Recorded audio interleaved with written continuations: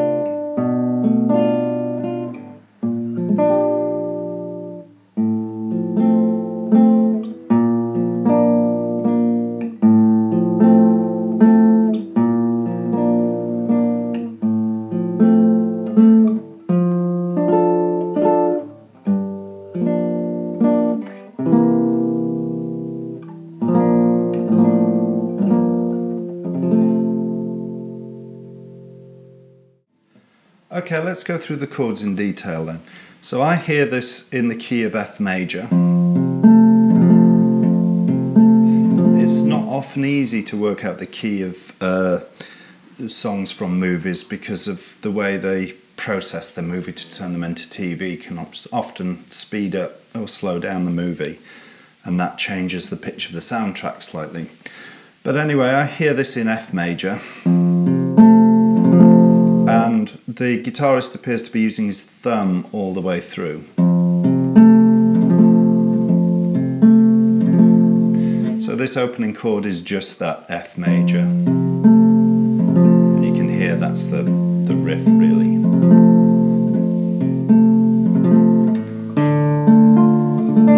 Then he moves to D minor using the same picking pattern. Then to B flat. Just playing the inner strings, and you can hear he's changed the way he's playing the notes now. He's going to F, so that's F with an A bass and just using the inner strings again, to B flat, to F with an A bass. So what's that? That's an E minor 7 flat 5. So what I'm playing there is low E, an E an octave up, and then a little bar across the 3rd fret. Then slide up to the 5th fret. And so I'm playing an A7 up on the 5th fret here. Hopefully you can hear that. So it's a bit like an A bar chord, but just the top 4 notes with an open A bass. To D minor, still on that 5th fret, so this is an A minor bar chord. Then a slide back 2 frets to the 3rd fret, bar there. And you can see that that's actually a bar D7 chord. It creates an F7 chord.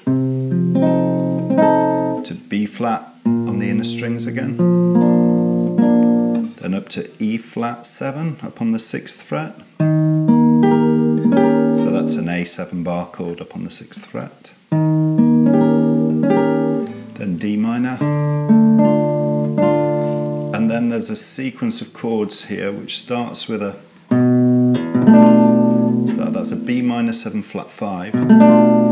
The best way of thinking of this is it's a D minor, D minor chord with a B bass to E7. But it's only playing from that E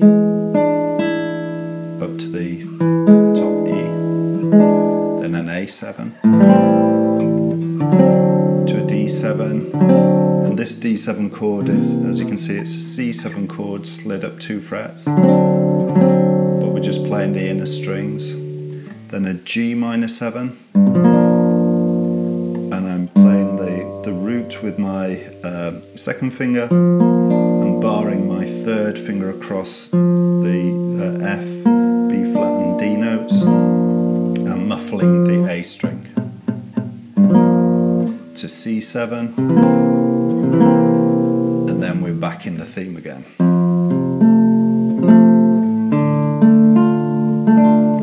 B flat, F, B flat, F, E minor 7 flat, 5, A7, then D minor. So it changes just here. If you listen to Audrey Hepburn's vocals, she starts to sing the lines at half the speed now. And we start with the D minor chord, down with the same chord with the C bass, same chord with the B bass, and then that's the B flat 13. So what am I doing there? It's basically like a B7 chord,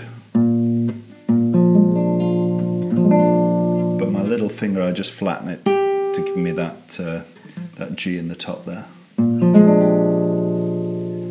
Then to F with an A bass again, B flat, F with an A bass, B flat, F with an A bass. Then, so what's that? That's a F on the bass, and then 7, 6, 5 for the frets that I'm using. So this is a D minor with an F bass.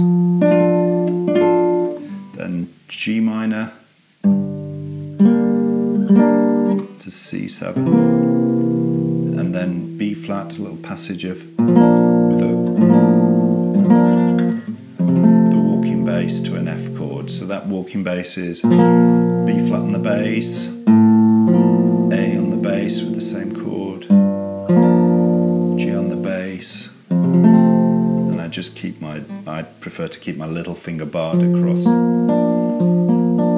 the 3rd fret there.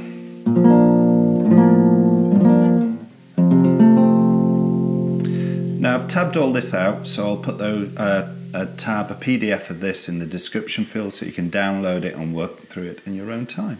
But that's how to play it. So it's one of those songs that sounds really quite simplistic, but some of the chord changes are quite tricky. So give it a go, see how you get on, and we'll chat next time. Goodbye.